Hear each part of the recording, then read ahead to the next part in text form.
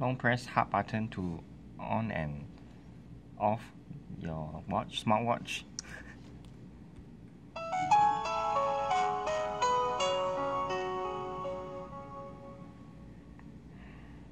Long press clock button to do all the setting for your smartwatch on the lower left hand side. And here you can make a Bluetooth pairing with your GlucoGenius. Choose the number 4 wireless setting, Bluetooth, and my device. And choose the second option, blood glucose meter, and then search for new device. And you can see the smartwatch has found item DM, and press it, and then now it's connected. Swipe left and press the heart to enter the blood pressure, SpO2 and heartbeat monitor. You can pause or play to activate the sensor. It's right behind the smartwatch.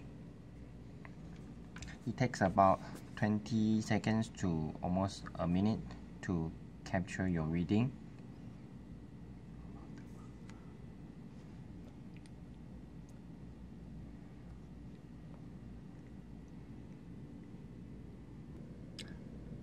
Right now you can see that the smartwatch has completed the detection and all the test results is being shown. The upper value is systolic blood pressure, the lower value is diastolic blood pressure. On the right we have blood oxygen saturation, SpO2, and on the bottom we have the beats per minute, which is your heartbeat. So we can press the pause icon to stop the sensor detection. On the lower left, you can press the human icon to do simple adjustment to your personal data so as to improve the sensor accuracy.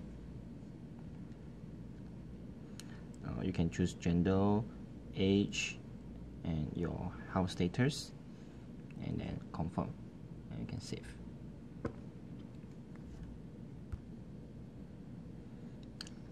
From the main menu, we swipe down, and then we will reach the step counter. Apart from step counter, we have calorie count and also distance count.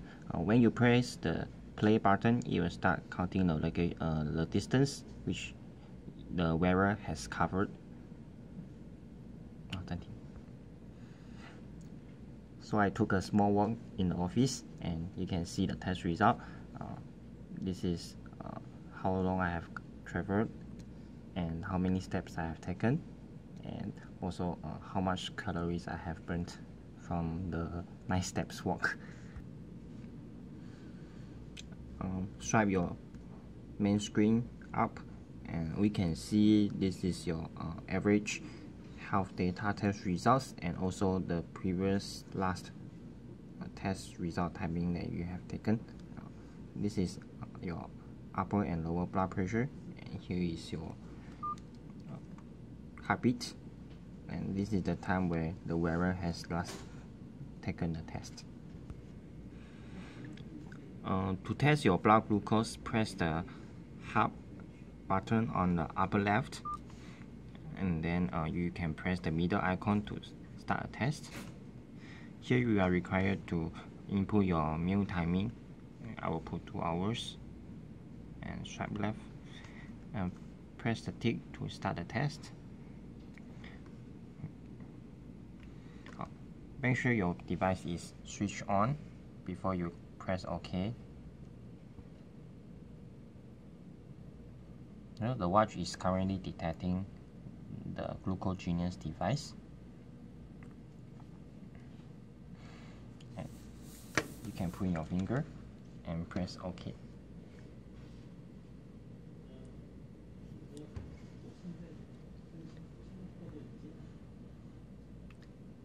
So the test will take about 1 minute. and you can just relax your finger and rest lightly on the device.